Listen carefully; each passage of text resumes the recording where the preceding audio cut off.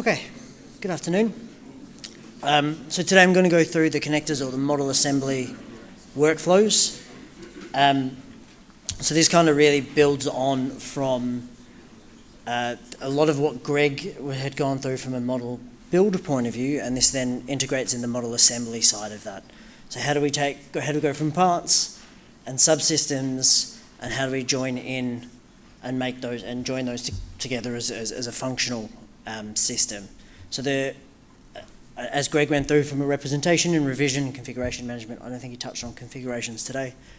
But subsystems follow through that same workflow, and then connectors really are trying to build on controls, efficiency, and then again representations. So different ways of representing the same bolts, the same connector, the same spot weld in different situations, and how do you manage that, and how do you kind of ensure you have the consistency throughout your model build and assembly workflows.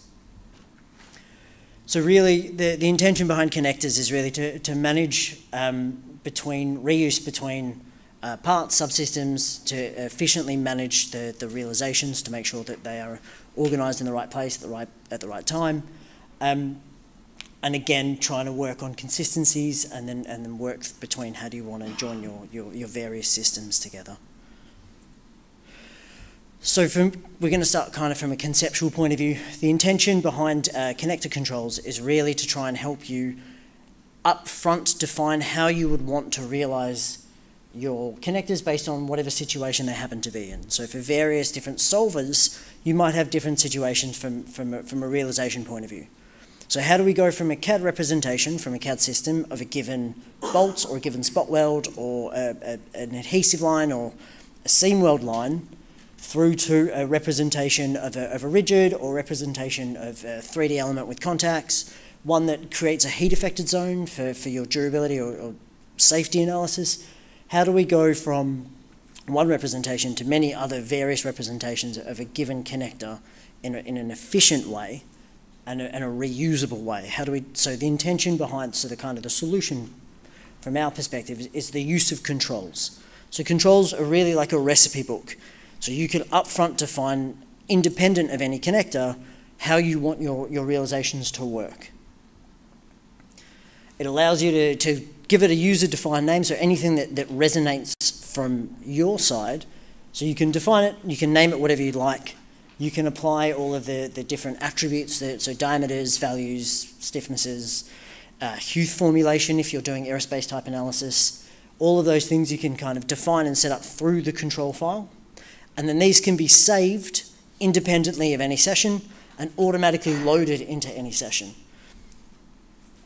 So this kind of breaks through. So this is just an example of what the control manager looks like.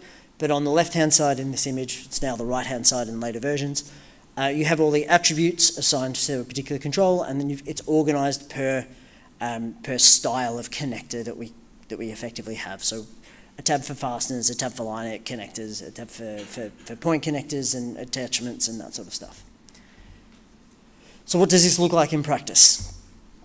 So in practice, I can go to my control manager, it loads up, I can right-click create to create a control. I've got my list of all of my available realizations for a given solver profile available to me here, so I can select one that's appropriate for what I'm trying to do. They can be duplicated, they can be named, you can set parameters and whatever you want to do from that side in the control up front. And then again, this is just jumping through the different control styles that we currently have. So these are the different connector types. Now each of those tabs corresponds to what you see in the ribbon. So you define one for a point, it's available in the point ribbon. You can load in pre-existing controls, so in this case, I've got a file that I've already set up where I've got given realizations for different solver profiles. I've got realizations for aerospace applications with different Young's modulus for the hue calculation potentially, different diameters, and that can be saved as a HM binary file and live somewhere on potentially within, if it's your own file or if it's something that a team has, can sit on a shared drive somewhere. If I go into the preferences, I can navigate to this particular file and I can say automatically load. So now if I clean my session or I load in any given model, in this case it's a very complicated 3-plate model with some holes in it, if I go into any of the contexts and I go to create a connector, you can see at the moment we have no controls listed.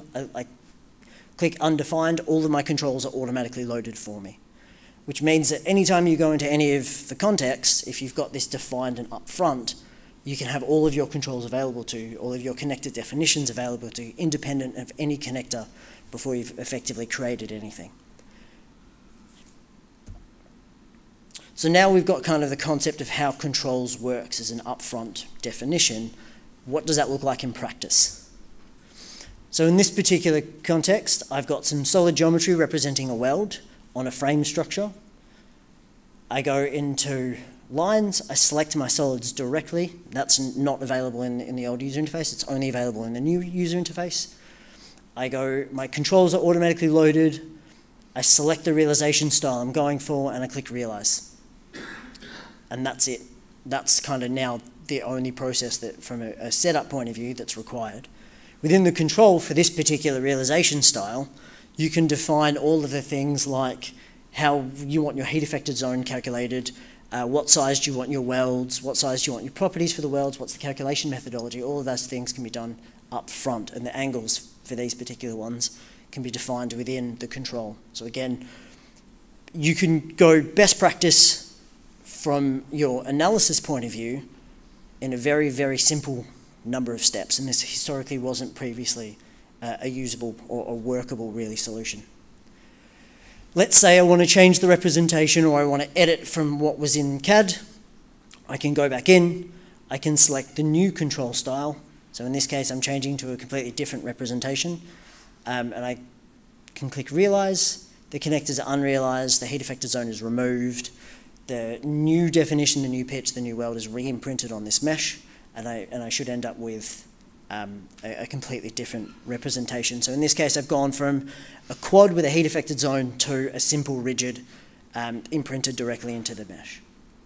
Now, if I'm not particularly happy with the definition here, I can go in and I can trim this realization, and I can edit the connector, I can change its position, you can make whatever changes you want to make to the particular realization this way. And again, because I'm live editing, it will undo the imprint, adjust the mesh again, show me where it's going to project to. So those little black lines are the pre-projections, effectively giving you an indication of what it's going to connect to. And then once I'm done, I click realize and it re-imprints. So for this case, I want to go, actually, you know what? I want to go back to a different realization style. I can go back in, I selected my new realization style, I click realize, and it redoes the imprint. And it applies the same control back into a different situation. So the intention really behind controls is to take the burden of setup off, allow it to be managed centrally so that everybody working on the same type of analysis, using the same type of connectors and the same type of realizations, can do this at a one-time process and then apply it again and again and again and again and again, n number of times to n number of models. It's really kind of the philosophy of what we're trying to get to. Building in with what Greg had presented earlier, so well, now this is kind of really kind of stepping up a little bit in terms of what we can do in terms from a model assembly point of view. So in this particular case, I've got the same model that Greg had previously. I'm going to generate a connector on a given spot weld. Now, for example, if these spot welds were instances of each other, I can organize the connector back into the part hierarchy, as Greg was showing earlier with the instancing. I can organize this connector back into the part. I'm going to delete the solid because I'm no longer interested in the solid. I've abstracted the solid into a connector. I'm going to save the representation of this part now as a connector representation. So representation save. I change the representation to a connector type representation and I save it. And because all of these are instances, I can now instance sync all of these parts to now be connectors. So once this is finished, the instance sync operation, when I zoom back out, we'll see all of the solid geometry has now been updated to connectors. So if you have a part hierarchy and you can leverage the part hierarchy for connectors. So for example, if I have CAD and I have a connector representation saved as a function of that part, and the CAD changes, across my body in white, for example, you can find which connectors need to be updated and which connectors I can reuse if the part hasn't been re-updated effectively. So it's really trying to leverage everything that Greg showed from the model build workflows. We can kind of leverage as much as we can from the model assembly side. I don't think Greg went into configuration management, but again, this really again tries to leverage a lot of the work that's gone in from a model build to the model assembly side. So if you do have different representations of the same body in white structure, and you have different configurations of those body in white, what we can do from a connector side is work out what is currently active and what is currently inactive based on the links, and then make those connectors active or inactive based on the configuration change. So in this particular case, if I organize my parts into part configurations, when I update my part configurations, the connectors will prompt saying, I know 200 of you, 200 are now available, do you want to realize them? In this case, I'm saying no for the sake of the video, but if I've got the appropriate controls applied to the connectors in the appropriate places, then you can very easily update and change configurations on your given body and white structures with your connectors re-realize and write out your new body and white. So the intention here is to really, again, build on a lot of everything that was done for on the model build side for the model assembly as well, to try and make this as seamless and as integrated as possible. I think I've got a couple of minutes left. Yep. So a couple of workflows that you might not necessarily, I haven't touched on for this given at the moment is any of the absorb workflows. If you do have models that don't have connectors and you do want to create connectors, all of those tools are available directly under the create. So create is here. Those are the absorb workflows. So in this case, I can go to absorb. I go ACM general, so that's the type of realization I'm trying to absorb, and I just click absorb. And that should go through and identify, I think it's about a couple of thousand connectors within this model. And then create, yeah, so 5,000 connectors are created. And again, in my front subframe, I've got a series of seam welds represented by rigids. I can go into my line, I select 1D seams. We've got a couple of different options depending on what you're trying to do, and then absorb. And it's the same process.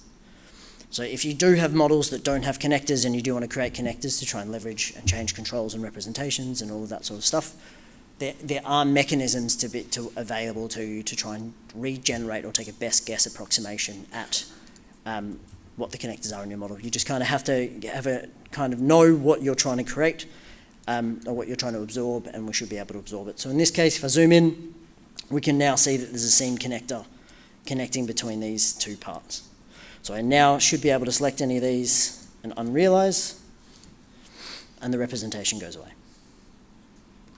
The last thing that we've got as well that might be of interest is all of the auto tools. So if you are in early concept phases and you don't particularly have any representations of your connectors, so there's nothing from CAD, anything from that side, we've got tools available to you to try and, again, make a best guess approximation of where your connectors should be.